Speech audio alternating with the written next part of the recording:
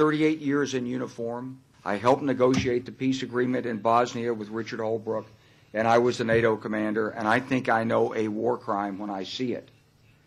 And I think there should be an immediate action taken by the International Criminal Court to investigate what happened at Ashraf. Above and beyond everything else, this has the appearance of a war crime, and it needs to be dealt with properly and legally. Just like every other government is responsible, so should the Iraqi government be held accountable. These were Iraqi soldiers. So every time I see this tape, I feel very strongly about this. Mr. Vidal-Quadras said that this is a race against time, but it's also a fight against tyranny. And I think that as much as the humanitarian concerns right now are the overriding issue, I think one cannot set aside the strategic imperatives that are present here also. The history is well known. In 2003, when the United States forces came in, we knew what the MEK was. We made relations with them. We promised them protection. If they disarmed, they disarmed.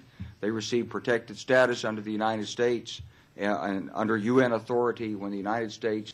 But I've seen no evidence that this is a terrorist organization. I've asked for this. None has been presented. I can see no reason why they should remain on the foreign terrorist organization list. None. A call again on the investigation, not only by the United States and international authorities, but by the International Criminal Court to look at what happened at Camp Ashraf. Brings me then to the strategic issue. It's well known that the Iranian government has a long, long reach. Iranian dissidents have been assassinated periodically over the years worldwide. The actions of the Iranian government in the Middle East, outside the borders of Iraq, of Iran, are well known.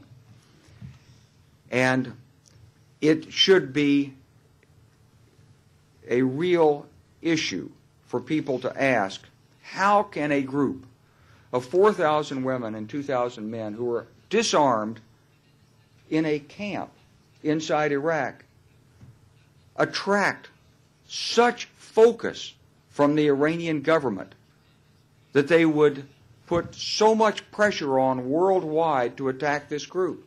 I was in a conference in Los Angeles 3 weeks ago, and an unofficial representative of the Iranian government, at least that's what he's reported to me, came up to me and told me and warned me about this group. It's a worldwide campaign against this group. Now, you have to ask yourself as a strategist, why would this be? How can this group be so powerful?